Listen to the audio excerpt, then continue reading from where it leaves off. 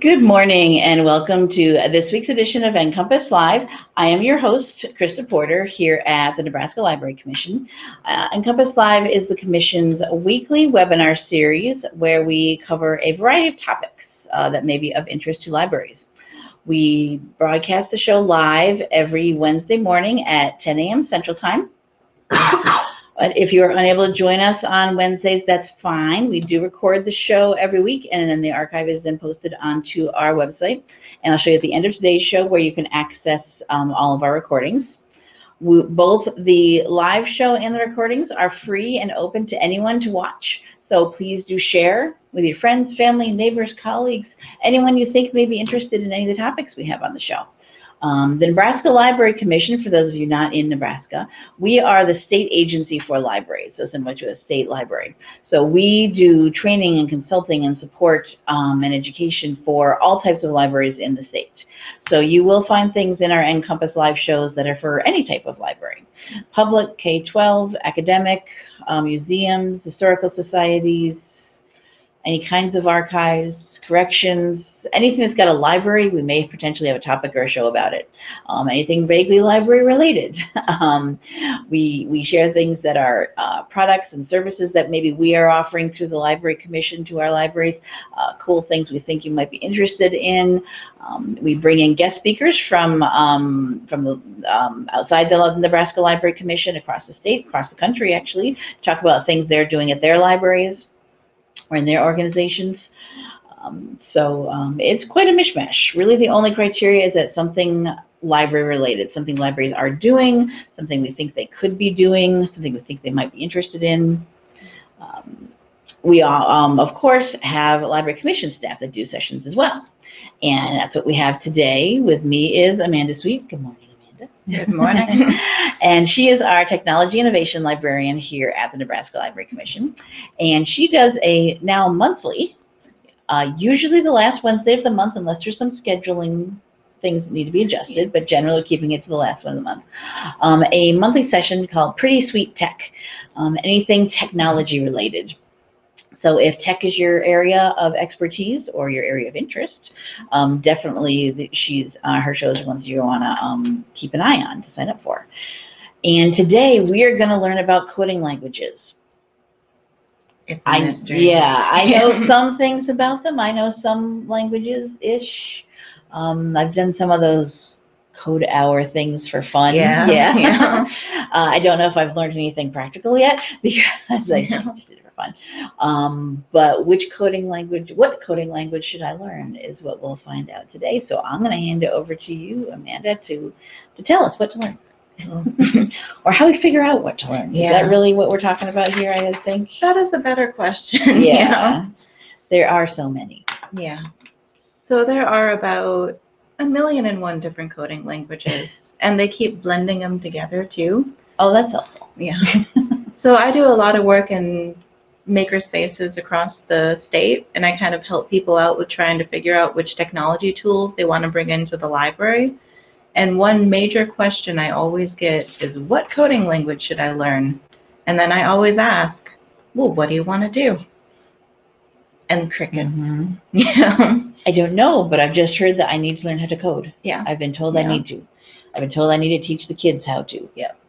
But that's such a vague and broad thing. Yeah. And fun fact, so I know a lot of coders, like a lot of them. My brother's a software engineer. I go to the AI and data-driven innovation event on UNL campus. And I'm involved in ed tech organizations and involved in a lot of like coding organizations and like computers in public schools and different things like that. And not even the experts know exactly which language you should learn. There's a lot of conflict. There's even a lot of conflict about what all of this technology actually is. So this is kind of what we're going to go over right here. Before we start deciding which information resources and which tools to start making technology what we should actually focus on, we should probably look at how people learn skills. how do people actually pick up this information? And once we know that, we can find out how libraries can help. Because librarians cannot, should not, and will not learn all of this technology thoroughly, fully enough to be able to teach someone to an expert level. Oh gosh, no. That would take about 8 million lifetimes. We're good. Yeah, I think we're good at the, we'll give you a taste, we can get you started, and then we can tell you where to go to, really dig into it. And, and that's what this is all about. Get your degree or something. Yeah. And that's what this is all about, is showing people what's out there. So what I did was put together a bunch of information resources about machine learning, chatbots and voice assistants, IoT, augmented reality, virtual reality. I have one for robotics, but every library on the planet's doing something about robotics. And I've done a robotics session before, and we only have 15 minutes. Yeah. So look for that other session. Yeah. Yes. But I chose this technology because it blends into the background. We don't pay attention to it, and yet... That's right. You don't think about what's there behind the scenes making everything work. Yeah, and this is one of my favorite quotes that I've come across when I was reading across the gamut. The most profound technologies are those that disappear. They weave themselves into the fabric of everyday life until they are indistinguishable from it. That's what your phone is. Oh, yeah. Yeah, and it's just, we pick it up and it's just part of life. Artificial intelligence, just part of life. The natural language processing that recommends the text that we put out there, they're just there. So how do we learn? We start off by knowing absolutely nothing. And we can't learn something if we don't know it's there. And then we move into, I kind of know about it, I don't know why I should care, but I learned a little bit about it, and now I can start troubleshooting a little. And then finally, you can start using the skill, but you have to look up a lot of things along the way, and you might hit a lot of walls.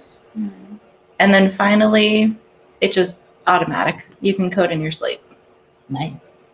I know, right? And I'm sure there's things that you've learned this way that you can match and see, oh, I've done that about something. Yes, I've learned how to do, And this definitely isn't just coding. This is anything. Like, this happened when my grandma taught me how to learn embroidery. I mean, that's just life. But I can now detangle my thread. And then libraries can help people do this just by helping people gain exposure. And we can provide general information sessions and gain like the low-cost tools to be able to just show people what this stuff is. And would show TED Talks and different videos about this without even investing any money into it. Oh, sure. Because we can't choose what to learn if people don't know what it is. If you go out in the street and ask someone, do you want to learn artificial intelligence? They will go, what is wrong with you? Go away from me. And then, so once people know what it is, then you can start providing areas of opportunity for people to practice learning that skill. How do you keep someone with a new skill in the community? You give them areas to use it. You give them a reason to practice it. And then you start getting the other members of the community together to find out how that technology actually works, and then say, you know, we don't all necessarily need to know how to make this ourselves, but we can leverage it. And now we can build different areas of expertise so we can build a better tool and be able to communicate with technologists. And this is one of our major goals in all of this before we even start digging into the specific tools and the specific resources. Why do people care? What are people in your community actually trying to do? And are they actually trying to learn to code from scratch? And do they want to know every single little bit of syntax? Do they just want to know how the generic technology works so they can apply it in different ways? Do they want to be able to communicate with technologists to outsource a project so that they don't get a poor quality or like snake oil product? You got to be able to explain it to the expert by knowing just enough to know what you do and don't like or do and don't want it to do. Yeah. Yeah. And do the users of this technology just want to keep themselves safe? You hear all these horror stories about artificial intelligence taking over the world or Internet of Things. Skynet's coming. Yeah. You know? And like the privacy and security things, people hacking into little bear cams for the Internet of Things. Like parents would put the little teddy bears with the camera as a nanny cam in their kids' rooms. Then hackers would go in and hack into the feed and then be able to see like a little front row shot of your kids in their playroom, which is super creepy. No. Yeah. So how do we prevent that? We need to understand this new technology just to keep ourselves safe, just like digital literacy and computers. So how do we start learning? I'm going to go through each one of those major different technology categories and go over some major information resources that are easy to understand by the public and also tap into the resources of the technologist. So I'll start out with this AI for all, and we're not going to spend a ton of time on each one of these individual resources because there's only so much time. But I will share these slides so you'll have access to all of these links and all these learning resources. Afterwards, when we do the archives of this, like I mentioned earlier, if there are presentations, we include them as well. So you'll have all of this, all these links that you can go in and spend more of your own time exploring if you want to. So this is one of my favorite definitions of AI, and it is simply that right here. Branch of computer science that allows computers to make predictions and decisions to solve problems. That is your baseline definition of AI. How does it do that? It needs a lot of data and information. And the reason that AI is hitting this major boom right now is because we have access to so much more information. We generate like 2 terabytes of information collectively in a very short time span. And now, so that feeds into that little catch-all phrase of big data. And big data is what feeds all of this technology that we're talking about right now to make it work more effectively. And now we're hitting a slew of potential problems, and we're hitting a slew of potential awesomeness. Depends on which way it goes, yes. So this one is, so AI for All is actually an organization that is doing education outreach to, as it says, unrepresented talent. Mostly they're focusing on high schools right now. So this actually started in Stanford. So you can reach, if you are part of a high school or affiliated with a high school, you can reach out to AI for All to learn more about their summer programs and their educational programs. And then they provide curriculum that can be used as outreach for students. And that's one way that you can incorporate that for schools instead of trying to do it all on your own. Don't reinvent the wheel. Yeah, I was going to say, there's a lot of things out there that, like you said, the curriculum that you can use. You don't have to create all of these classwork or all these trainings or exercises or things. There's somebody else who's already done this for you, so it's okay. And then you can also go into, so this one I put in here because it has an awesome chart. Oh, nice. Flow charts. Yeah. So this will basically tell you, is what I'm looking at actually AI? And this is kind of your little litmus test looking thing to find out what you're dealing with. And this text on the screen might be a little bit too small, but it's way easier to see on your own home screen without the ads. And this also gives an awesome description about what it is and the future of AI. And it's out of MIT, so they know all. They know what they're talking about. Yeah. And so then these are also resources from IBM Watson, which is one of the biggest terms you're going to come across in learning about AI. Their focus is on machine learning and deep learning. And there are resources for how to learn that on your own in the next slide. And then this is the resource from Google, which is one of the more popularly used resources. However, I'm also going to open up this link from the New York Times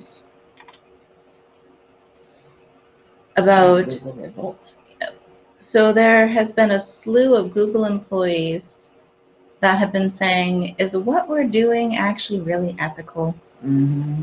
And Google has had, for the longest time, Google's had this open door policy about employees should be able to speak up about what they believe in, and they should be able to make their voice heard and be able to have an open conversation about the ethics of technology as it's growing into the future. And they started firing people. And that started to get a little sketchy. Mm-hmm. So this is kind of an expose article about the story behind that. And then you look back here. And this, Google's in the name, but there are other companies that are also having that problem. Amazon, Microsoft. They've gotten so big. I think they've gotten bigger than they know how to do things. Yeah. And they're struggling and not doing so well at it. So now we have, this is where we learn. Google, IBM, mm-hmm. Google. This is affiliated with Google and IBM. We are learning from companies that now have potential ethics problems. But they're also, if they also try to corner the education market, where else do we learn from? Oh, there's lots of places out there that are not them. Yeah. Yeah. But then this is also the #1 thing used in the industry right now. So we need to learn how to use this tool, but also take with a grain of salt their ethics policy. Mm-hmm. And start learning it and understanding it well enough for ourselves that we can start having that discussion within the public and on behalf of the people that are actually using it. So in terms of the actual coding language, that's actually secondary. But Python will get you where you want to go. So Python will get you into TensorFlow. Google AIY is a tool that is based in Raspberry Pi. And Raspberry Pi, this version uses Python as a coding language. And so I'll organize it this way. Code.org is the easiest way to find out. This is more for kids and beginners who have never seen machine learning before. It'll give you videos and animated learning options so that you can learn the basics of the concepts behind machine learning in the easiest way possible. And so this is kind of a little sample of it. The turtle's cute. But this is an interactive game that will help you train your own machine learning model. And it'll show you how the basics of how the data set has to be labeled in order for the machine learning system to be able to learn effectively from it. And then it will give you an idea of the sheer quantity of data that is necessary to be able to train a model that will be put out into the world. And then the end of this activity will start questioning the different applications of artificial intelligence. We can use it to sort out which fish is which, but then can we use it to sort out which fish is happy? Oh, gosh. Which fish is angry? Which fish is out to get you? Can we use artificial intelligence for something that's subjective? It starts asking those questions. And there's got to be a lot of data for that. Yeah. And so this one also gives you the additional teacher resources. It's code.org, so it uses some of the Hour of Code. And in partnership with Microsoft. I like Microsoft. I'm okay with that. It just, take it for what it is. It's the big guy. It's a big company, And then this one when you're done with all the resources in code.org, you can shift over to Google's AIY. The AIY it comes with a little Raspberry Pi, and this is just a little cardboard box that acts as a speaker. So you're basically, there's one version where you can kind of make a mini voice assistant. There's one version where you can make it'll be able to recognize different facial images. And this is one where it tries to tell you what your mood is based on your facial expression. Ooh, that could be fun. Yeah, right. See if it knows. Yeah. And so this one gives you like a whole bunch of different projects, and it'll kind of walk you through step by step for how to put it together and how to make it. And this one it's Python based. So this one is one of those learning by examples. And then, I think that's the kind of thing I need, because I mean, I think we said, why are you wanting to learn this? Yeah. What can I do with it? Not, yes, learn how to code something, learn what the code is and what the commands are, that's fine, and what you enter, but what's the end result? Why do I, like you said, why do I care, and what can I do with it? Yeah. So having some sort of real world examples, I think that for me catches my attention a lot better. Definitely. Than just, yes, you have to code. Yeah. It's like, cool. Yeah. And then, so these are the intermediate to advanced version. So once you know how an API works, how Raspberry Pi works, and all that stuff, you can move into the more complicated stuff. So Google put together this resource for teaching. I use the term beginners loosely here, and I think Google does too, because there's some background information that you need to be able to have before you can be comfortable as a beginner in this environment. And that is why I put Raspberry Pi before this. Because if you just jump straight into this, you'll feel like you're drowning. And you'll get more out of it if you already have a background in the basics of Python syntax. And that's where this comes in. Because Python actually put together a set of resources for different ways to learn Python. And because everyone learns differently. And I can send you to the one that I use to start learning the basics, but that's not going to help everybody.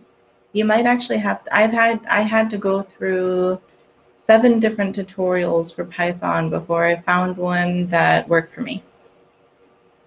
And so I worked through about a good number of these. And then eventually it finally just clicked. Besides, they got so many different ones from different places, yeah. And some of these are free, some of them are behind a paywall. Mosh is the one that I use to learn C#. He's delightful. And so here, I didn't put this into a slide, but here was what I recommend for people trying to learn a new programming language from scratch. Start going onto YouTube and start searching the basics of the coding language. And you'll usually be sent over to an hour to a 2-hour long video that will show you the ins and outs of the syntax and the different areas of the programming language.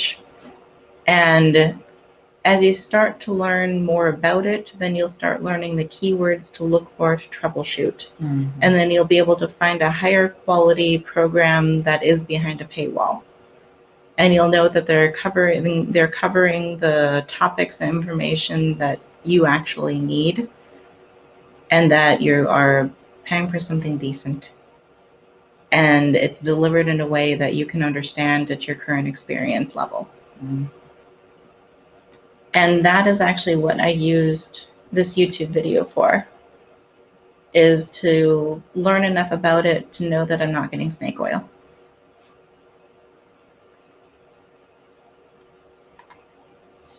So that's kind of your generic machine learning. Start with Python. And that is just going to get you into the door. And then they're going to tell you that there are a million other coding languages that you can also use, like C++, or you can also use JavaScript with it. But Python, start with Python. That's a good place to start. Yeah. Question, can you explain what is Raspberry Pi? Sure. That's something that some people are not sure about. So Raspberry Pi is a wee little computer, and I'll actually open this. So Raspberry Pi 3B is the one that I have, but the most recent model is the Pi 4. And here we go. It's actually that little like sort of motherboard looking thing, but it's like big. It's so the heart of a computer. Pretty much. Kind of. It's got a little processor in there. It's got some USBs. It's got there's a little Wi-Fi chip on the back, and there's an Ethernet cable port. There's some charging ports, and actually there's a whole diagram that'll show you what everything is. So people have used Raspberry Pi to build robots. They've used it to build, you can turn it into a voice assistant. You can turn it into just about anything. So I'll actually go into this here.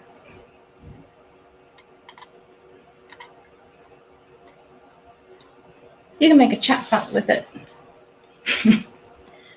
So this is Raspberry Pi's project page, and a chatbot is like a version of artificial intelligence. So when you go to some of those bank websites and you need to ask for help with something like that, a lot of times now you won't actually be interacting with a human. You might be interacting with a machine. And that machine is programmed to deal with a whole bunch of different specific subject matter questions. So if you veer off of that, it'll probably say something like, I'm sorry, I'm not familiar with that. Let me send you to an agent. Then you talk to a real human being. Yeah. But it handles simple things like depositing a check or verifying your identity and checking your bank balance and things like that. And there's also there's a slew of stuff. I should do one just on Raspberry Pi. Yeah, absolutely. Oh, definitely. I know, because it's so easy to get a hold of and get one, and not expensive to start with. To have them. Actually, Raspberry Pi appears later in the Internet of Things too. Okay, I skipped one slide here, but chatbots and voice assistants are kind of everywhere. So this one will kind of go over what chatbots are, which is basically, here, I'll open, I don't want to open, this one is a shorter one.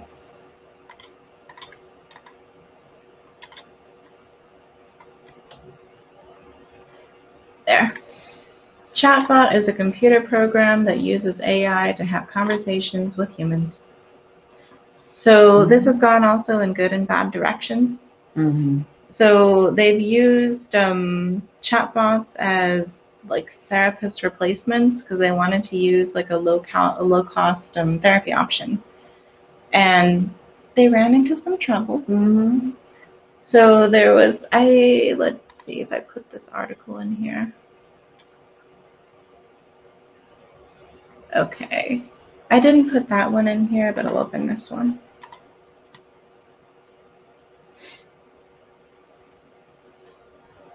So we want to know what we should look for in a good chatbot.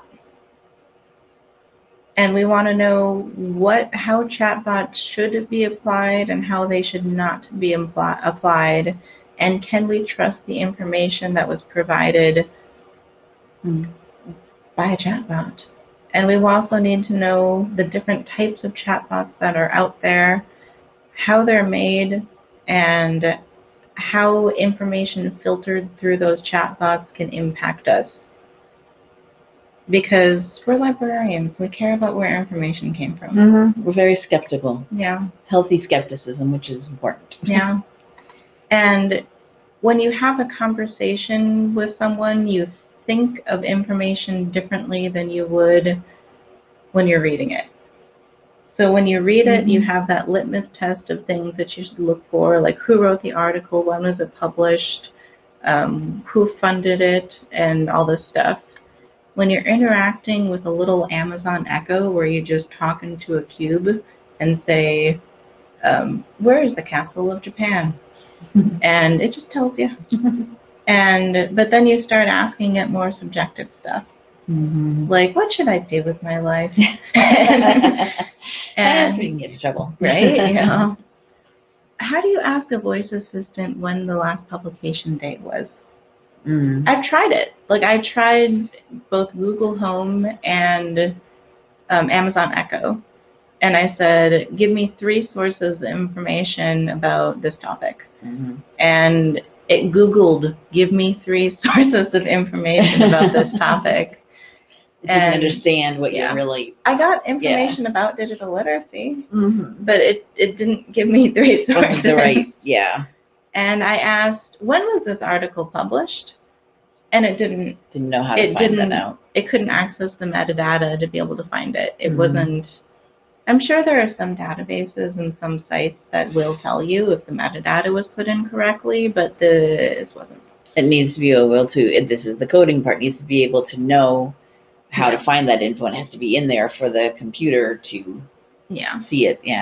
And the reason I give you this information is not because I think you're going to memorize it all and use it all tomorrow, but it's because you can now you can take this new information about technology and you can go out into your community and start seeing how this is going to be impacting people, and start finding out why people in different professions and why students and why different people will care. And then how can you use this to make the library a resource on technology? Because if you sit down and you ask yourself, if someone walked into the library right now and asked a bunch of information about how to get the best resource to learn about technology, can you help them? Because libraries are an information resource. Technology is now one of the most popular topics in the world. Can we help them? Some can, some can't. I can't tell you what your resources are right now, but if you feel that you're lacking in that area, this is here to help. And this is part of the huge maker movement. Yes. All of these beginner level and possibly even some of the intermediate advanced, they're incredibly easy to do in a maker session. And so you start with beginner and work your way up. And you can give this as information for people to know where to go next. Because that is one of the hugest problems that are in makerspaces everywhere. We want to help people. We want to give people information for how to get to the next step. We don't have the time or resources to help them personally. So start with beginner and then provide them with access to information, and then get people on board to help them practice what they learn. And that's what we can do as a library community. And what is our time? That'll tell me if I want to go in. 10:40. Okay. And I want to still go over IOT. I'll open 2 of these sources and then we'll keep chugging along. So the Raspberry Pi chatbot we just opened recently. The Scratch chatbot is similar, but it's using a different language. And FYI, Python will help you with this too. And Google's Dialogflow is where you want to go to be able to learn more. So this is one where you don't necessarily need to have a coding background. Python will help a bit, but you can get by with just using their built-in information. So on here you will find a practical use guide and a design guide. And it'll tell you how to gather the correct information to be able to build the most effective chatbot. It'll say, what are you trying to design? And what is your target audience? Which subject matter are you going to be covering? If you're designing a chatbot, what is your context? What are the questions that people are most likely to ask? And what will you do if your chatbot is not able to answer that question? Mm-hmm. Because I think this is good. That brings you right to starting off with, what's your ultimate goal? Yeah. Not let's play around with the creating this thing, but what are you trying to do in the end, and then work backwards from there. Yeah. Yeah. And that's just, if you do one single project and don't frame it in any way, shape, or form, you're just kind of not going to connect building, to it. Yeah. You know, you're building another chatbot that may potentially confuse and frustrate people. And so we'll close that, and I'm going to close a bunch of these. Yeah. And that. So then we'll hop into Internet of Things. And this is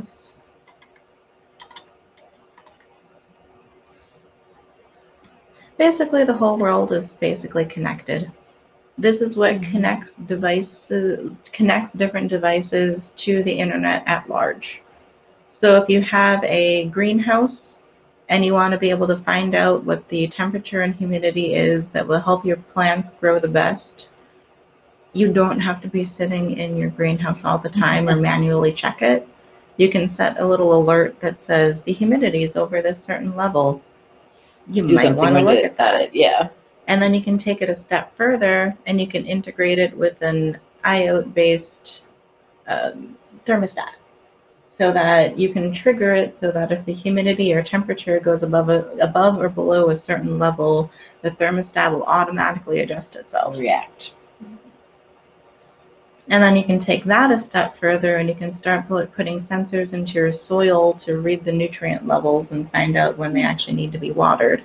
Then you can take that a step further and automate it so that you can set up a sprinkler system so that if it goes below a certain soil level, you can either spritz it with a nutrient or you can spray it with water so that it goes up to its proper saturation point. So good things can happen in your garden. And this will kind of tell you about the different things that you can do with IoT and where it's kind of going. And I won't go over this whole thing because we have 20 minutes. Yeah. But a better way to find out what it can do is to just do it. And that is where if this, then that comes in handy. So if this, then that is exactly what it sounds like. These are kind of like a little system of different devices. If I wake up in the morning at 7 o'clock in the morning, set my coffee maker to go off. Yep. And this gives a whole bunch of different options that you can do to play around with Internet of Things. And this will tell you the device that you need to get to be able to play around with it. And it'll give you a step-by-step of how to do it, how to set it up.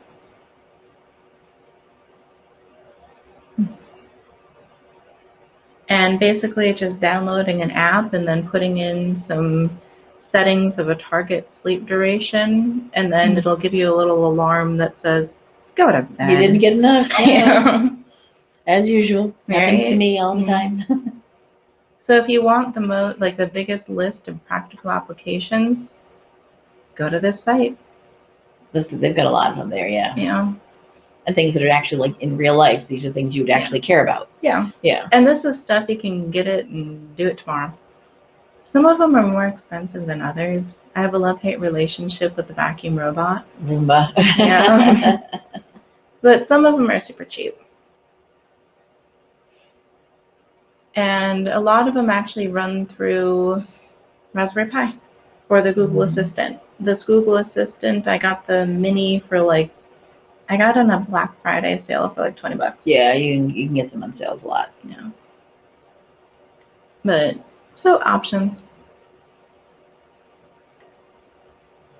And this is also a really quick and easy way to set up a maker activity to show people how it works.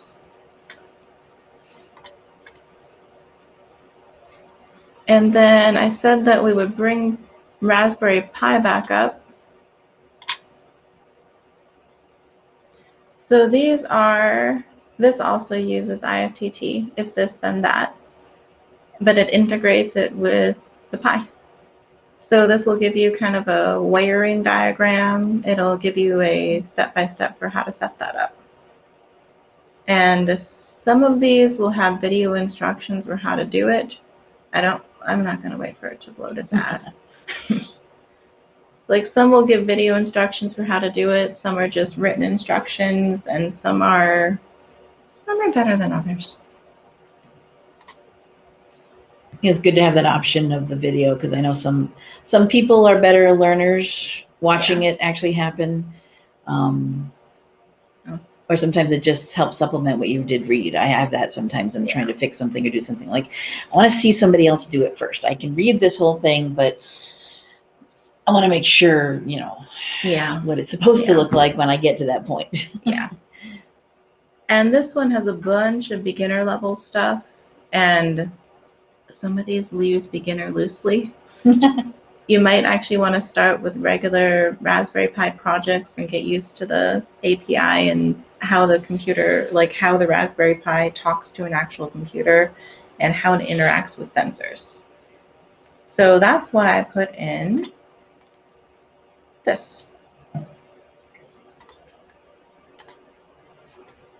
This is Arduino. Arduino is a microcontroller. It's not actually, it can't really be used as a full-fledged computer like the Raspberry Pi, but you can use it to also do robotics, and you can use it to learn how this microcontroller talks to a computer. And it also uses a bunch of different sensors. So that accelerometer, gyroscope, and magnometer, those are the 3 sensors that are inside of a virtual reality headset that help you locate yourself in space. And they're also in your cell phone. So whenever you tilt your phone and the screen knows to switch over to a landscape or a portrait, then those are in play. And then your map system also uses that. And there's also, remember that garden stuff that I was talking about? There are also options for setting up different garden experiments using this because learning system. And this is designed for the classroom, but it can also easily be adapted into different libraries. Oh, sure. Or if you're a school library, cool.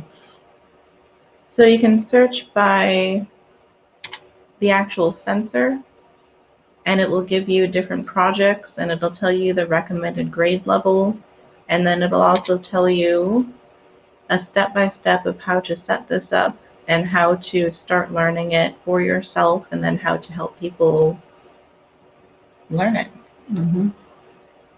So Raspberry Pi is sometimes kind of a reach as a beginner step.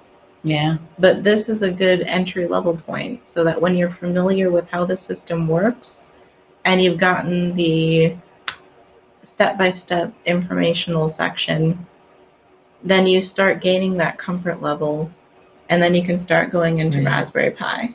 Yeah, once you know how it works, why all those pieces, you're putting it together yourself, all those pieces in there, you kind of know, oh, that's why I put that there, and that's why I put this here. Yeah. Rather than coming up with, here's the end result that you now have to figure out. Yeah.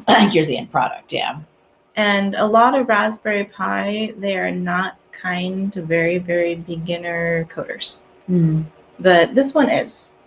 Like, this one will definitely walk you through and say, this is what this line of code is doing. Try changing this one single number in here, and then press play and find out what it's doing. See what happens.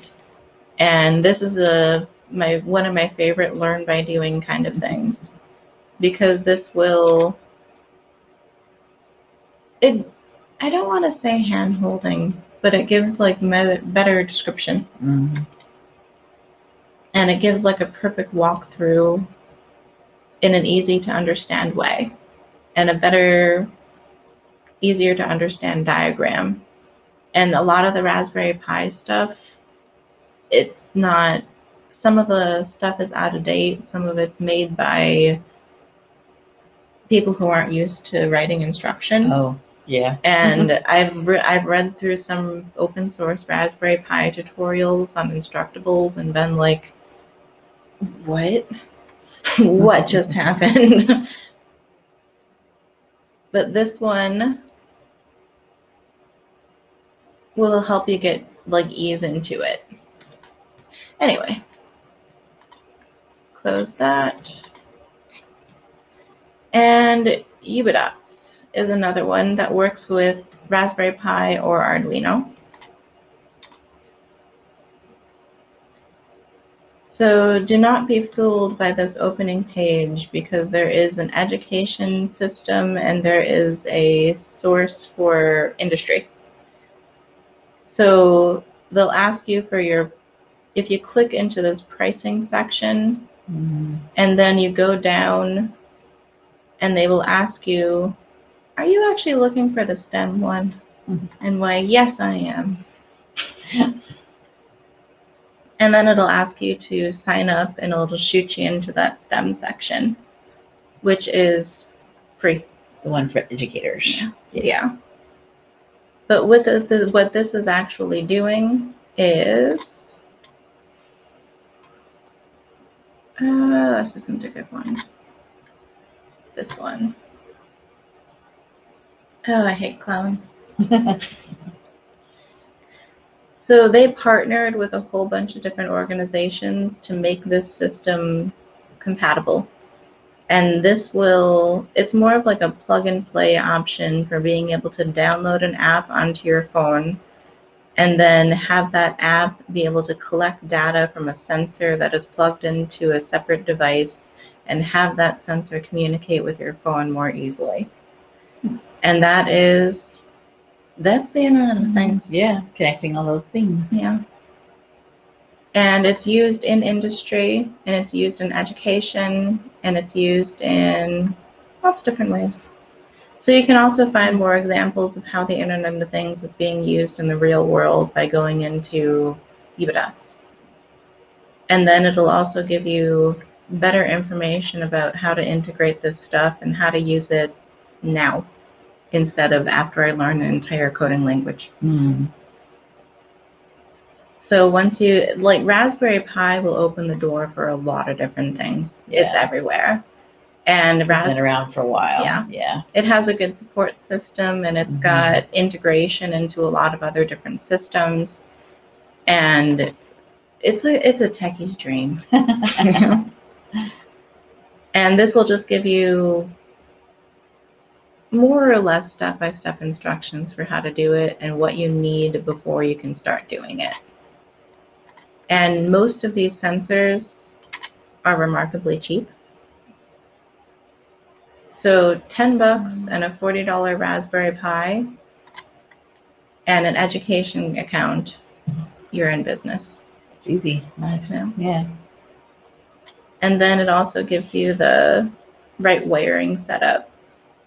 Anyway, that's why I like this one, is because it's easier to understand and it doesn't force you to learn everything before you can just get going. Hey, David trying to sell me something. Oh, thank you. Yeah. So since we are getting close to our end, I just want to remind everybody, if you do have any questions you want to ask Amanda about any of these things, type into the question section in your GoToWebinar interface. Let us know as we're going through these. Or if you have any comments or thoughts on any of this that you've done, if you've done anything like this. Yeah. Or if you've had anybody at your libraries ask you about doing anything like this, your experiences or anything, go ahead and type into the question section. We can chat about that. Yeah. With real people, not a chatbot. I know, right? Or is it? And so this is where you would go into the more advanced level stuff. And so these I linked straight over to the option that will integrate with Raspberry Pi. And Azure is like, it'll give you a lot more flexibility of what you can do with the Internet of Things, and it'll kind of open the door for building the whole system yourself. And some people really want to do that, and other people just don't care. But it's an option. Yeah. And Microsoft is also pretty good about building their own training system too, because they want you to use their product. Absolutely. So they want to teach you how to do it. Yeah. They want you to want to use theirs. Make it easy. Yeah. And that's why it's easier to find stuff for free on here, because they're hoping you'll stay with it. Yeah. And keep using it. Yep. And Google has the same thing. Google has like everything. Google has, I mean, even though you did say, things like they're having issues with being evil or whatnot, they are good with putting out educational type things, about trying to teach you how to do things, whether it's using their products and services or using other ones. They have always, I think, been about that. Like, we're here to help you find information, kind of like librarians. We're here to help you find it, but we're here to help you teach you how to use some across the board things as well. Yeah. And so augmented reality, that's just fun. Mm-hmm. Yeah. So this one is you hold up the most popular method of it is using a mobile phone, because most people have one. So you open up an app on your phone, the app accesses your camera, you hold your phone over, when the camera recognizes a certain object, it will overlay a digital image or play a sound or trigger some sort of media to be able to display on the phone screen. And the best way to learn about it, Pokemon Go is the most popular one. So he is pointing his phone out into the beach, and there is a Poliwhirl. And this is what shows up on your screen when the camera recognizes. This one is geolocation based, not trigger based. So there is marker based and marker list based. Marker based uses an actual image or a target image to be able to trigger that sound or overlay onto your phone. Pokemon Go uses like a GPS location, so that when your phone reaches that point, that's when the Pokemon pops up on your screen. And so if you want to learn more about how this stuff actually works, we have some resources on here. And this is where it's going in the future.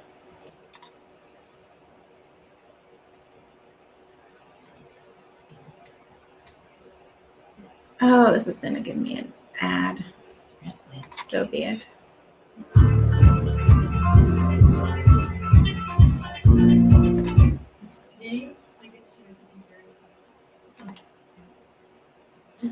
So she is wearing the headset, and now she can interact with the digital objects that she's seeing on her headset.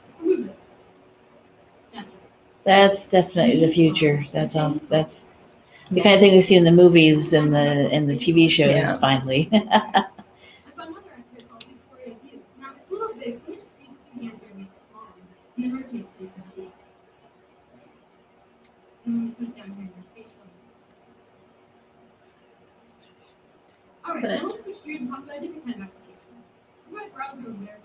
So I'm going to skip to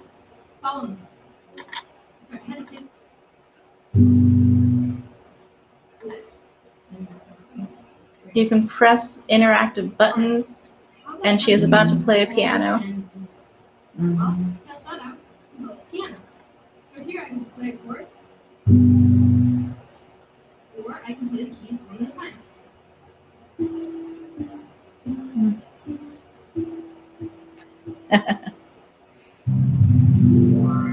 Anyway, you get the idea.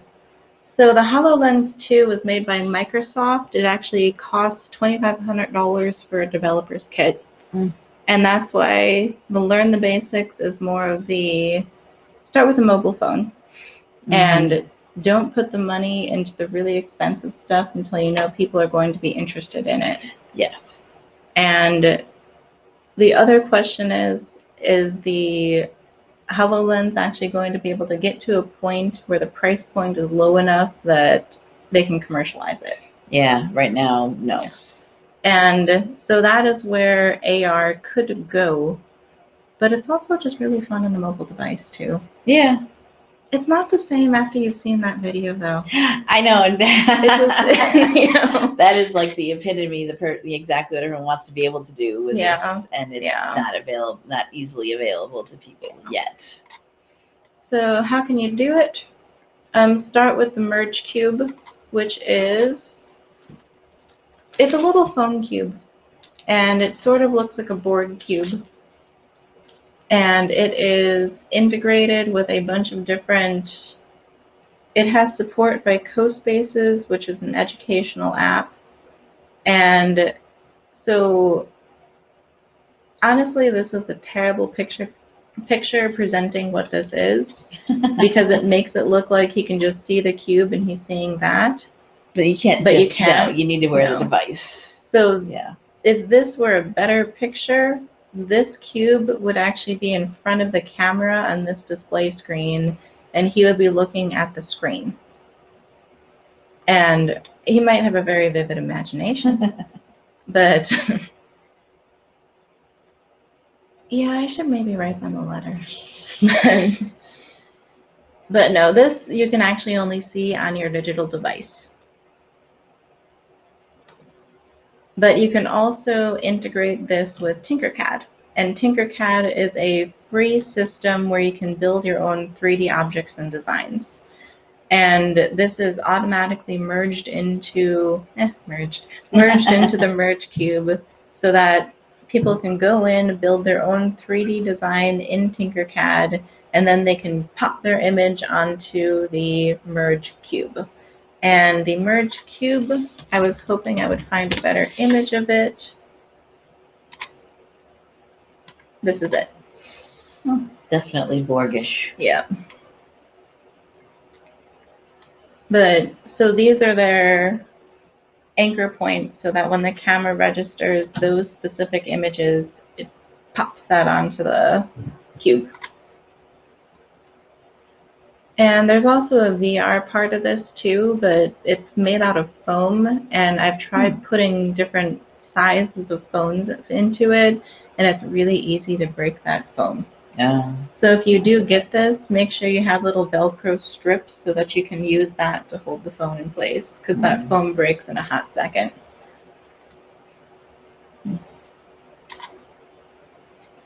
And so Unity is the next version, and C# is the language that you would want to learn for Unity. And then Google's AR Core is kind of the next level up. And AR Core actually works with Unity Game Engine. And I don't think I have time to describe Unity too terribly much because I'm already over. That's okay. But it is delightful. And so these are some places to learn C#. When you learn C#, it'll be easier to animate and manipulate images into Unity Game Engine. If you don't want to learn how to code, but you just want to find out how Unity works, Google Unity and Vuforia Game Engine, because Vuforia will let you just pull in different pre-made 3D images and pop it into a system. And these are some other areas that you can find to learn this. Mosh was just one that I preferred. And virtual reality, I have a floating dot. So virtual reality society will tell you pretty much anything and everything you need to know about virtual reality. And basically, you can put on this headset, and it will block out any visuals from the world around you. You'll be immersed into a virtual world. And this is being used in a ton of different ways.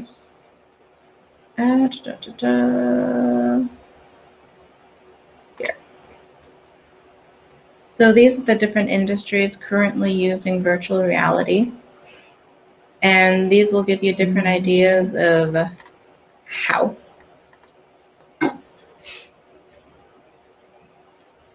Visualizations is one of the bigger ones. And construction is also another huge one. Oh, that makes sense, yeah. Mm-hmm. Being able for architects or construction folks to see what it's supposed to look like before they get it wrong. Pretty much, yeah. Put the board or the whatever in the wrong place, yeah. And then if you want to make it, C# will also get you there.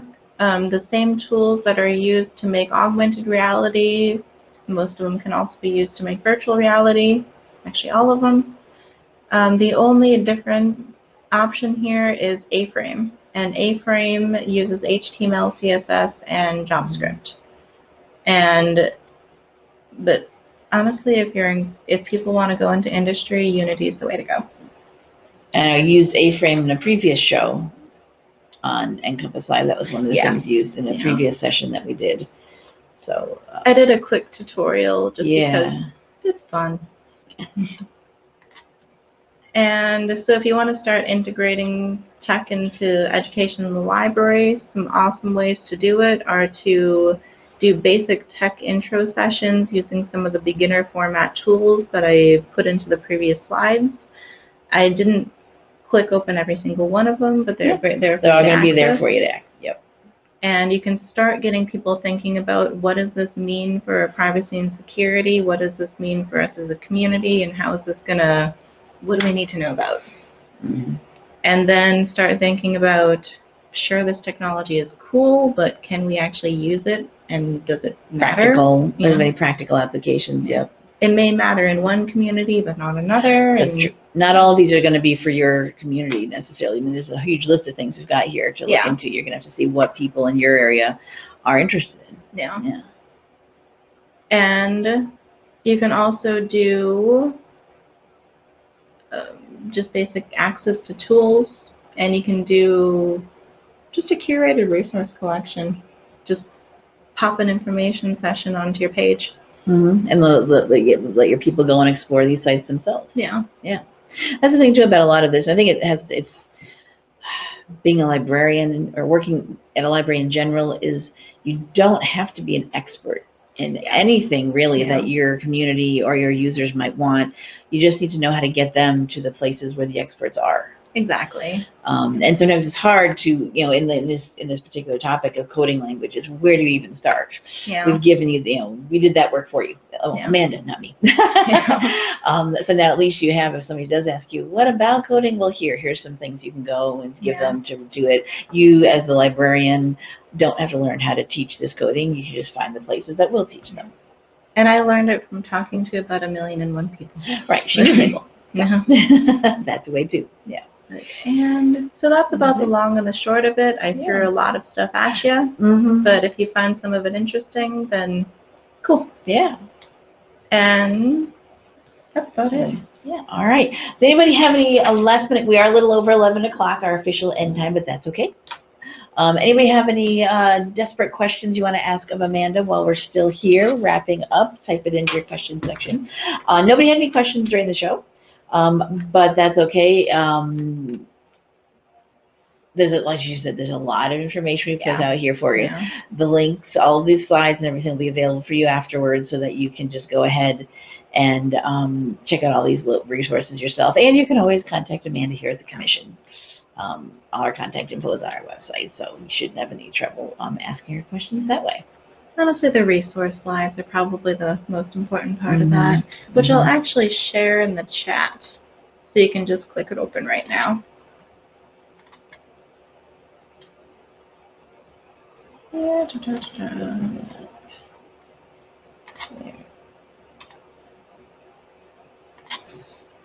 And you hit Control-V. Yep. And send. So there it is. Yep. So there should be a little chat in your and go to a webinar interface. One of the tabs is chat. There's a link in there you can go ahead and click on right now if you want to get to it. If you don't grab it right now, it will also, the same link will be included when we put up the archived recording. Should be available by the end of the day today. Yeah, that's my goal. All right.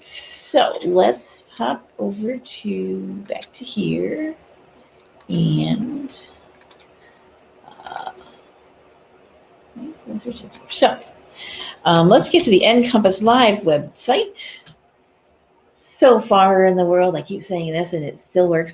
NCompass Live is the only thing called that when you use your search engine of choice, Google, Bing, whatever. So you'll find our website here. As I said, we have been recording the show. It'll be available on our archives. This is our upcoming shows. Right underneath here is where our archive shows are. The most recent one at the top of the list. So right here will be by the end of the day today, as long as GoToWebinar on YouTube cooperate with me. It will be posted there with a link to the recording that ends up on our YouTube channel and a link to the Google Slides of Amanda's will be here. All of you who attended this morning and everyone who pre-registered for today's show will get an email sent to you from me letting you know when it's available. We also push out that information onto our mailing list, our Facebook page, Twitter, all the usual communication devices. These are our full archives. If you want to, you can search here. As I mentioned earlier, any of our other previous shows we have around here. Our entire history of NCompass Live is here, going back to January 2009 when we first started the show. So please do use our search feature here to do that. If you want really up-to-date information, just limit it to the most recent 12 months, and you'll only find really current, most recent shows. But if you do, no matter what you do in here in searching, just pay attention to the original broadcast date.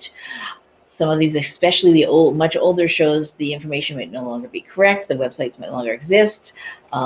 Services may have either closed down completely or changed drastically since something we did in like 2010 or something. Just pay attention to that when you're there on our archives. Let's get back to our main page here. There we go. All right. NCompass Live does have a Facebook page. If you're a big Facebook user, give us a like over there. We do post reminders. Here's a reminder to log into today's show. Or post updates there a couple of times a week. So if you want to keep track of us and keep up with us on Facebook, you can like us over there. I hope you join us. And this is our upcoming shows. You see I've got a couple for March, a couple for April on here. More will be added as I'm finalizing discussions with some people about presenting. But next week's show is going to be the Healing Library. Responding to trauma in your community through non-traditional lending. This is a library, the Healing Library is actually an organization that will lend out educational materials, downloadable materials they have for you for all sorts of trauma-related things that might have affected children in your community, adults, whatever. Here in Nebraska, I know we did last year had a lot of issues with the flooding.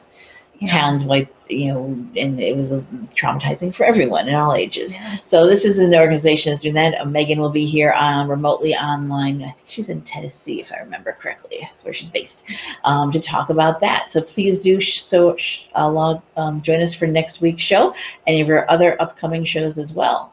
Also, one last thing I'll mention is just a little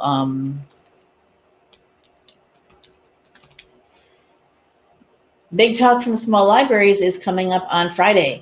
This is our annual online conference about where we have library presenters from small libraries. Everyone who's a presenter on our online conference is from a library with an FTE or population served of 10,000 or less. So it's all the little guys. This is on Friday. This is in 2 days. I run this as well using our same GoToWebinar software we have here. I'm getting things finalized for it all, so I'm a little frazzled, but please do join us. You can still register for it. Even after registration closes officially, you'll be able to log in on the fly. We'll post up the login information. Check out our schedule. We've got presenters throughout the whole day from locations all across the country, a couple from Nebraska here, or from other states as well. We've got 5 50-minute sessions, and then over our noontime hour, we have lightning rounds. 7 of those. Longer sessions, 5 10-minute sessions over the noontime hour, 7 regular longer sessions throughout the day. The whole day will also be recorded just like we do in NCompass Live, so if you're unable to watch on the day, you can always go and watch it when we do get our recordings up in a couple of weeks. But please do join us for Big Talk from Small Libraries on Friday. We'd love to have more people there. All right, so looks like we had one question here. What do we have here? Oh, just some thank yous from the audience. Cool. All All right, so that will wrap it up for today's show. Thank you very much for attending. Hopefully we'll see you another time on NCompass Live or on Friday for Big Talks in Small Libraries, our annual online small library conference. Thanks. Bye-bye.